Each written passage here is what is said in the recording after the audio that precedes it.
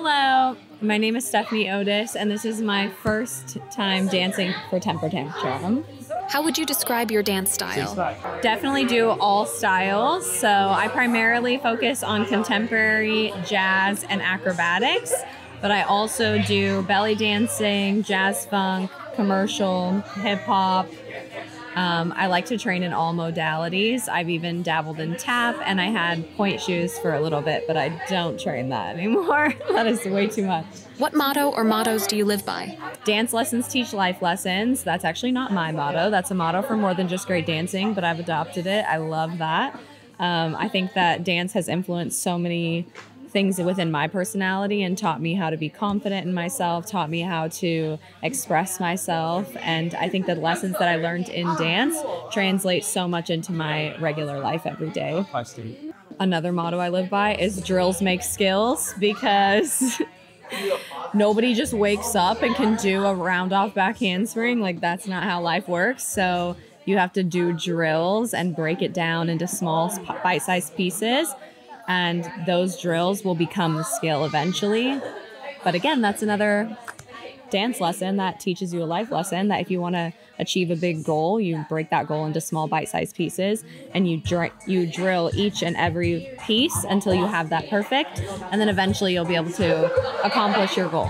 Were there any significant influences or mentors in your early life that led you to pursue dancing?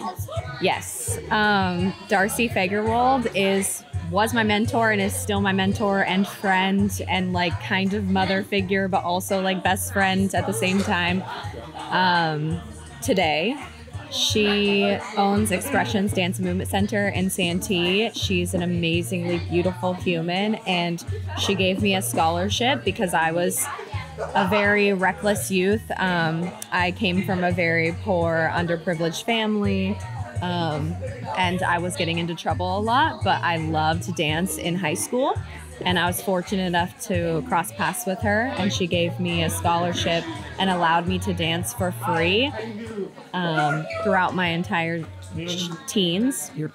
And then I ended up working for her and becoming a program director for her, and she had weekly meetings with me when I was young. She's taught me so much about being a good person and pursuing your passions and doing what you love. And she encouraged me to move up here to LA and do everything that I'm doing now. I love you, Darcy. You're an amazing human. And she still to this day is encouraging kids. I actually serve on her board. She has a board for a nonprofit that she runs through the studio that offers dance classes and music classes to underprivileged children who don't have the financial means to be able to do that themselves. And I'm so fortunate to be serving on that board and being a part of her organization, because she is making a huge impact on the lives of kids.